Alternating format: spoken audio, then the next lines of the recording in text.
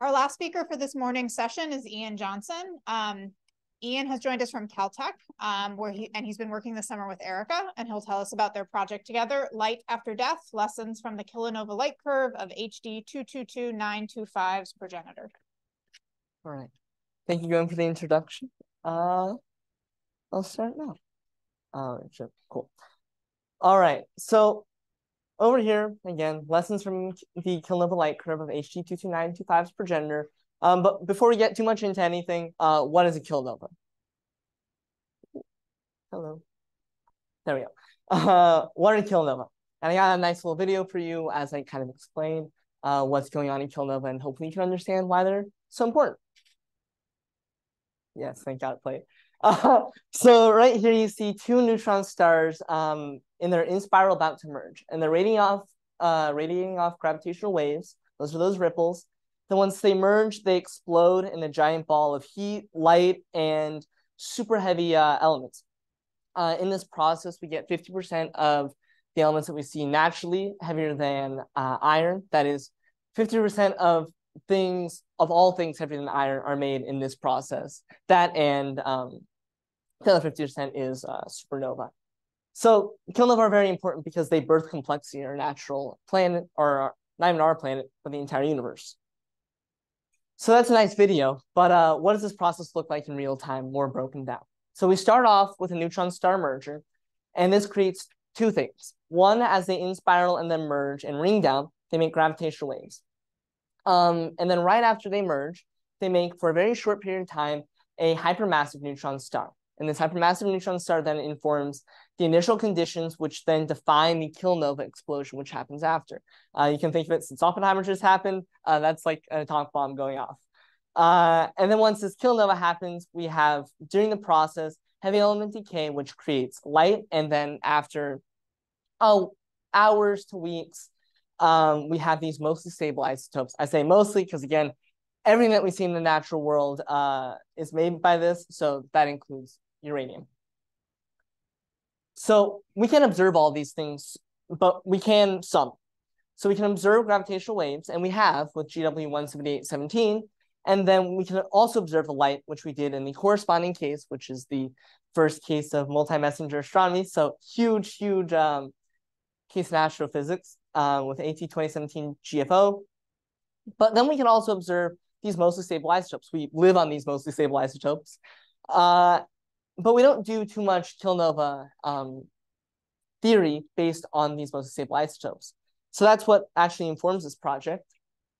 We've only observed one kilonova, maybe two as of very recently, but the population is very small. So it'd be nice to have more to understand the models, understand just what's going on. And then number two is that the nuclear physics which create these heavy elements is very mysterious. There's a typo there.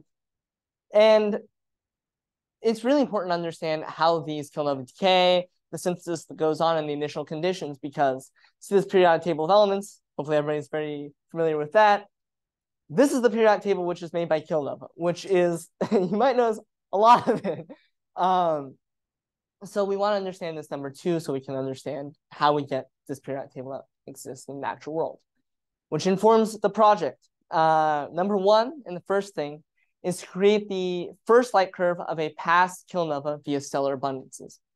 And after we do that, we seek to reconcile some disagreements in the nuclear models which create our light curve and those observed abundances. But what do I mean by observed abundances? It's a little formatting issues. Anyways, this says astrophysical archaeology.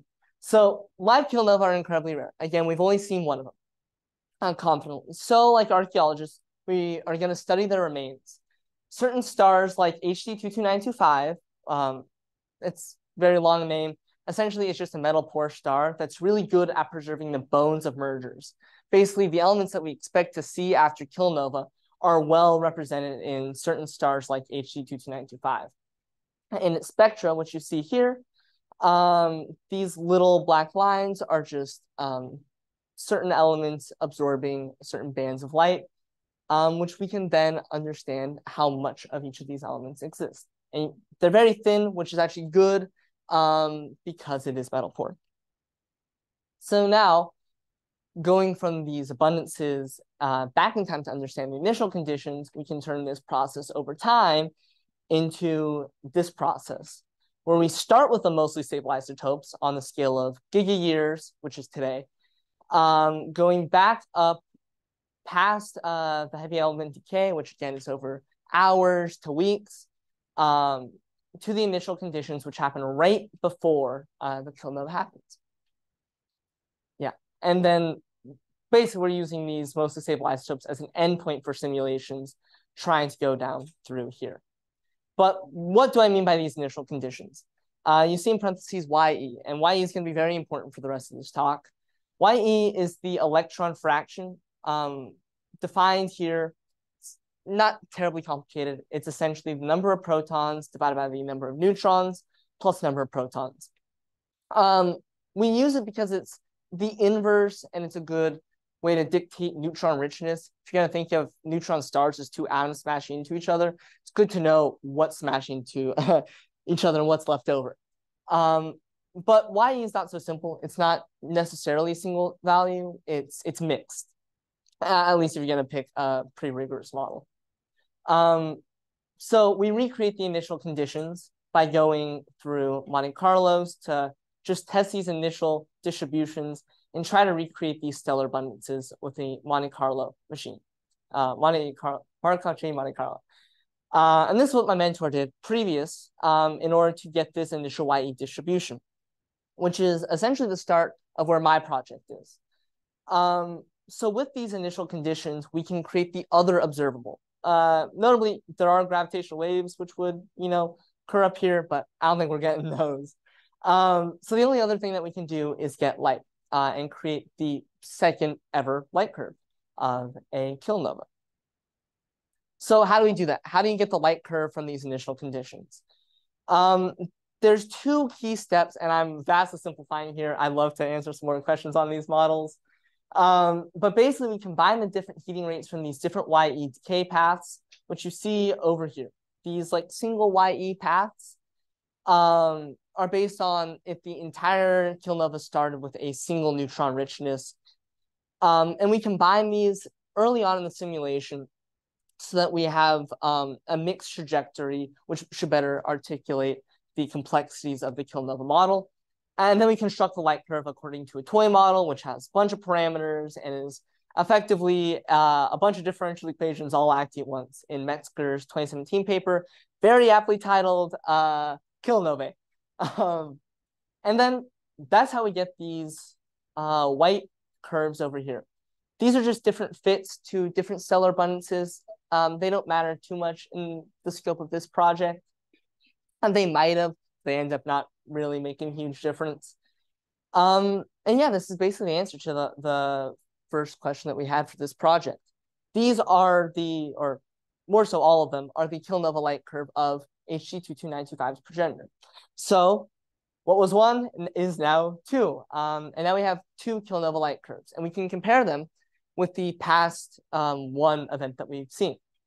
So using regressions from a different kilonova model, which doesn't run based on these initial YE conditions, but rather another 5 parameters, we can compare the observed, which is these gray dots, with my model, which is this green line, with fits according to this other 5-parameter model from Kaysen's 2017 Nature paper. And you'll see that these models look really different, but they're actually fully or almost fully explained by this one parameter, a couple others, but one by far makes a huge difference, and that's the lanthanide fraction. If you remember that periodic table, that lanthanide fraction is the second to last row, which is, if you know anything else about the lanthanides, pretty radioactive. So they decay over a long time span, which is why my light curve decays over a longer time frame. So actually, this explanation does a good job at explaining that the population of kilonova is not super simple. It's very dynamic based on the initial conditions. And this is to say, that first part was very cool and all, but I also kind of lied to you. We didn't actually create the initial conditions exactly. There's a little bit of a problem. right around here, this YE at 0.34 about, you'll see that this gray line, which is the mass model that we've been using, I'll talk more about the mass model later, deviated a little bit and didn't reproduce the abundances. But this other model, this unit F0, did a better job. So we didn't know why, so we tried to understand these model complexities. The reason that we have these model complexities, first of all, is that when the kilonova makes these super heavy elements, it's not making normal isotopes of gold. Gold comes in one natural abundance at gold 197. Realistically, in the lab, we can make things like gold 200, gold 201.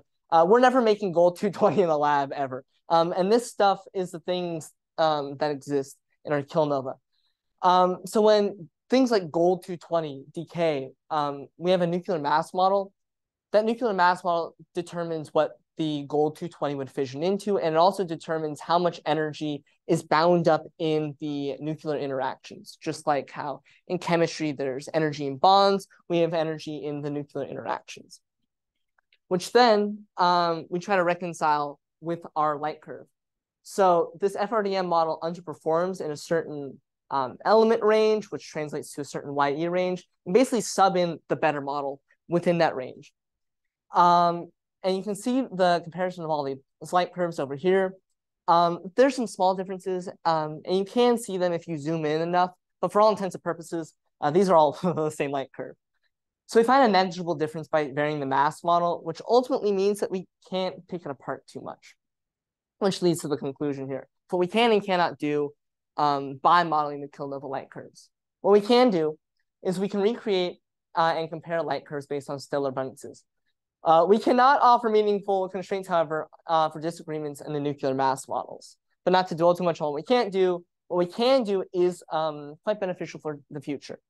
In the future, we can do more retroactive observations of kilonova for more metal poor stars that are enriched by these kilonova mergers, and create more light curves to better make the population, to better inform future models like the ones that I use and the ones that Casey used. And then finally, I'd like to end with some acknowledgements. I'd like to thank my mentor. I'd like to thank the CASI program, Gwen, SURF, and the Crown Fellowship, and my family, and my co-interns. Thank you. I'll actually go back. Yeah. Oh, yeah. Hi, thank you very much. It was very interesting. I was wondering about the toy model that you're using from Metzger. Yeah. So what does this model assume about the symmetry of the explosion? Is it spherical symmetry? Is there a cocoon there? It does assume spherical symmetry, but one of the interesting things about kilonova is that the speed of the ejecta matters a huge amount. So my model actually takes, and you can change this, but it has 200 different velocity shells. So they're all spherically symmetric, but they're shells that are going off at different speeds, which have different physics, different opacities, which then affect the heating rates in different ways, which then ultimately affects the light curve. So yes, spherically symmetric, but there is certainly some dynamic stuff going on there.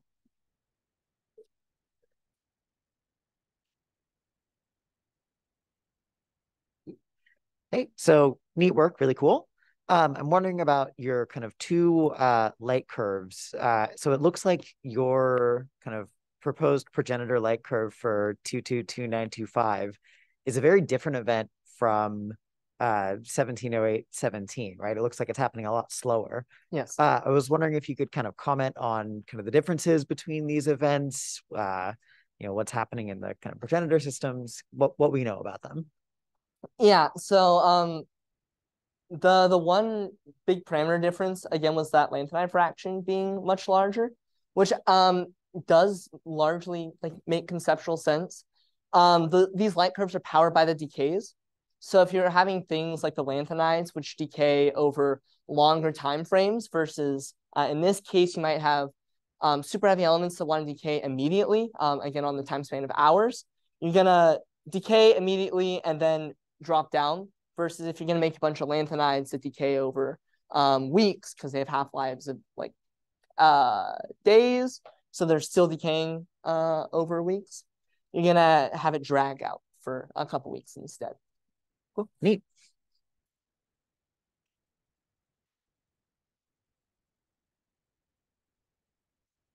Make it run.